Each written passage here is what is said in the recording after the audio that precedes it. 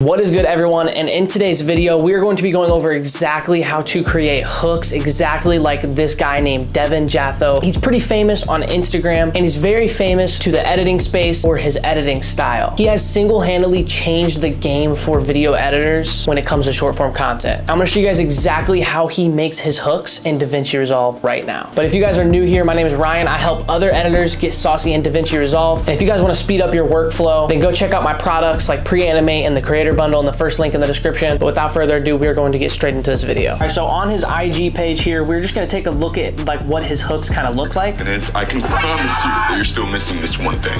Let's just take a look at that hook. I don't give a shit how good you think your content is. We're just gonna try to recreate something exactly like this. All right, so I'm here in DaVinci Resolve, and I actually have this video downloaded so that we can see a better look at this title. And so we're gonna try to recreate this exactly. So as you can see, this title right here, it's about 3 seconds long. So I'm just gonna delete it because that's the only footage that we're going to be replicating today. So, which is exactly what I'm gonna do. So I have this footage of me in here of a previous YouTube video. I'm just gonna come over to Smart Reframe and reframe the subject, which in this case is me. So if we play this back, it's kind of just showing me right here. And then that's that. So in order to create this similar caption style, it obviously zooms in first thing in the clip, right? So we're gonna go to our titles, we're gonna grab a text plus, and we're gonna place that above our clip right here. And what I'm gonna search for is probably railway. So with railway selected, I'm just gonna go to the thickest it could possibly be, so black italic. So we have this first text where it says Guru's Secret. So to make this look a lot better, we're going to add a few effects to it. But for now, we're literally just going to put this to the end of my clip, and we're gonna hold Option and scroll up so that we can do to go viral, as it is right here in all caps for him. And then for this, it looks like it's a complete different text. So for this one, I'm just gonna simply go and grab Font Spring. So that looks very similar to what his looks like. And then the key to do this is put this one behind the first one. So it kind of looks like this one's in front. And then this one will have to be a little bit smaller, like that.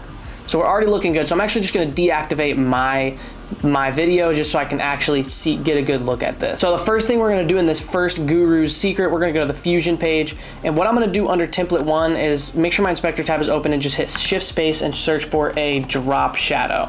I'm gonna add this drop shadow in and turn it up just a bit, and then turn the drop angle at about 14, and then just turn the drop distance as close as I can.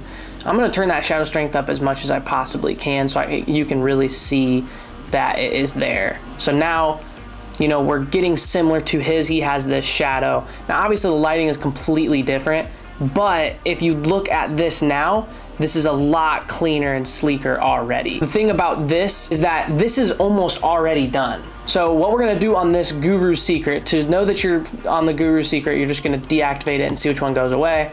So I'm just gonna hold Option and go up on this one, and we're just gonna keep Secret for this one. And we're just gonna simply match this up exactly right where it is. And for this one, we're gonna turn it to red. Now for this one, we're gonna do something a little bit different. We're gonna go on the Fusion page, and before the drop shadow, we're gonna go to the template and search a shift space for a glow. Now we're gonna turn this glow up just a tad bit so that it's noticeable. So now when it does come in, it's going to look something like that, just like his, as you can see there. And I'm actually might gonna turn that glow down just a little bit, actually, not gonna lie. So we'll go to the glow and just turn it down just a tad, just like that. So now we're gonna get into the animation part of things. So we're gonna wait until about 20 seconds in, 20 to 25 seconds, and I'm gonna do 25 seconds. So on frame 25, we're gonna hit a keyframe, go 2 frames forward and turn it all the way up, go 2 frames, turn it all the way down. Then we're gonna go 3 frames and turn it all the way up, 1 frame, turn it all the way down, 2 frames, turn it all the way up. And then now if you look back, you have this glitch effect. Now, it doesn't look like much right now, but if you come in here, you can see what we're looking like. Boom. Very similar to what his looks like, as you can see here. Now, last thing we have here for this certain text style that he has, since we're replicating it up straight off of his page, we're gonna grab this simple background removed picture of Alex Hormozi. So as you can see, we're already looking pretty similar to his. We're just gonna turn this down and make sure that this is on fit. And we're just gonna zoom this in about right here. And we're just going to hit a rotation angle at about -15-ish. And then make sure he's off the screen by sizing it up a little bit, making sure he's on the screen just like that. Now we're just gonna simply do the animation of this process. So his animation just literally just kind of fades in, but I'm gonna show you guys exactly how to do better than what he did. So we can go to my effects bin and grab some Magic Zoom. Now Magic Zoom is a free plugin if you guys are new here, but anyways, zooms in just like that. And everything is looking very solid so far. Secret comes in just like how his does. So now we have this zoom in with Alex Hormozi, but it doesn't look as good as it could, right? So I'm gonna extend this Alex Hormozi part out just a tad bit. And what I'm gonna do here is I'm just gonna create a new compound clip just like that.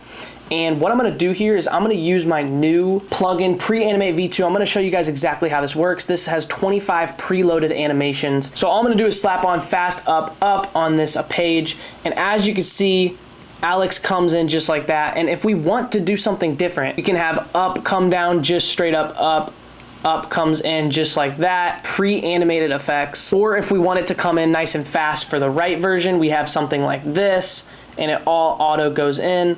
And then the best part is it auto animates out for you as well, so it'll animate out just like that. Now, if we pair that up with my clip, we're just going to do that simply, and then next thing you know, it is going to all zoom out just like that.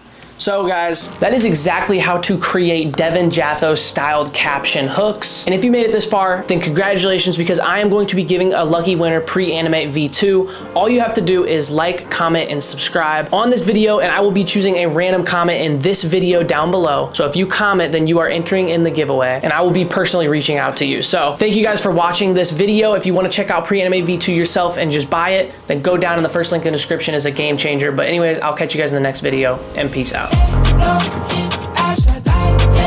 are for me, I don't know. No one can form against me. I shall die.